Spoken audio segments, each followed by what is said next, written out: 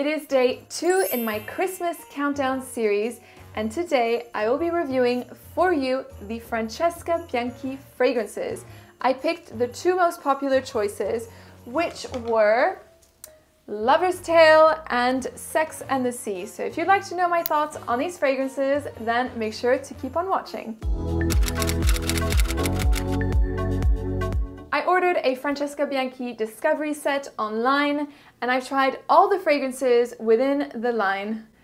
And I will first begin by saying that these fragrances are not my style. I'm not a fan of these perfumes at all. And usually when I review fragrances, I review perfumes that, you know, I would wear myself, and that's why I want to recommend them for you. But since you asked to get my thoughts on this line, well, I'm giving you my thoughts, but I wouldn't personally wear these scents. Let me give you some information in terms of Francesca Bianchi and how the fragrances are. These perfumes are all super concentrated and very, very strong.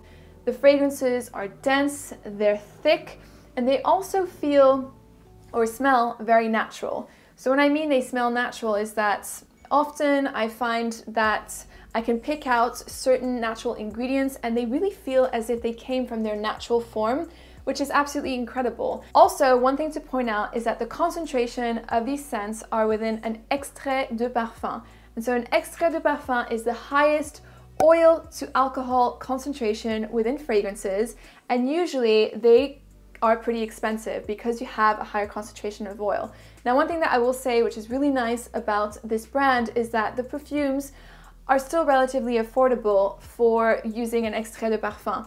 I believe they're under 100 euros for 30 ml. Now remember, with extrait de parfum, because it is so concentrated, you really don't need that many sprays. Just a really little bit goes a long way, and trust me, with these fragrances, you only need like a drop to make an impact. I think that Francesca Bianchi fragrances are for those of you who are really into niche. You have explored fragrances like Zoologist. So those type of nichey perfumes that are difficult to wear, they're challenging fragrances, extremely creative, but very challenging. So I'll begin with Lover's Tale. Lover's Tale, I can even smell it from here,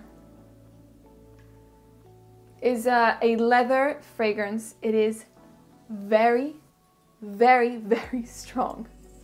Like really, really strong leather. It is super potent, very thick, very dense. It's really intoxicating. And that's really all you can smell is the leather. The leather is coupled with some jasmine, some fruits as well, and some castoreum. What you get from the jasmine is really the carnal, animalistic side. And in this perfume, it certainly smells more in the beast-like territory. And coupled with the castoreum, which is an animalic note, this perfume is, to me, a leathery, fruity, animalic fragrance. It's, I mean, it really does smell beastly. To me, this smells like as if you were on a farm and you were surrounded by jasmine bushes. This is what this fragrance smells like. I'm sorry if you like this perfume, but to me, this is what I smell. I'm not trying to trash this scent, by the way, but it is very potent, so I try to give you like a visualization of how potent this scent is. In terms of occasion, I would say probably winter time when it's really cold.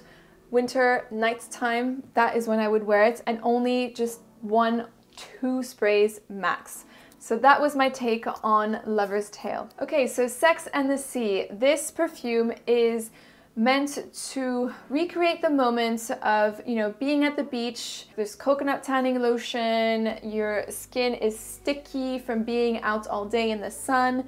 That is kind of what this fragrance replicates. Now, one thing to know with this scent is that it is not your typical coconut perfume. This perfume is, first of all, it's easier to wear than Lover's Tale. I think this is one that more people will gravitate towards. This fragrance is a warm, ambery, fruity, salty fragrance.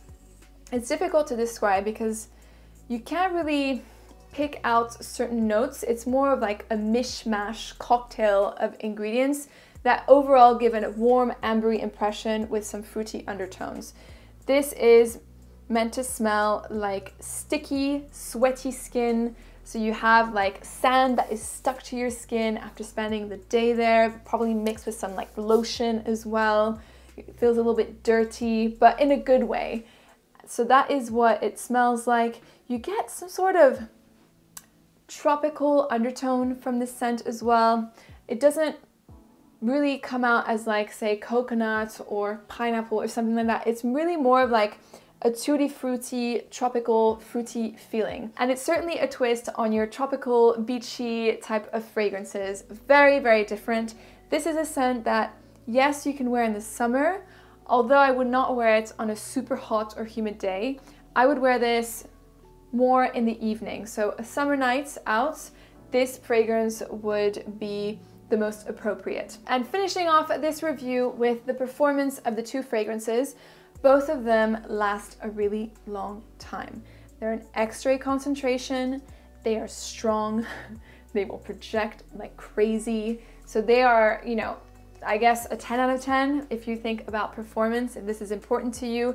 They really do pack a punch, these fragrances, for sure. So if you're a hardcore niche lover and you're looking to differentiate yourself through your scent and you want something that is super different, have a sniff of Francesca Bianchi fragrances. There is this discovery set on the Francesca Bianchi website, which includes all of the fragrances, so you can discover all the scents from the collection, which is super nice, and within your own time as well.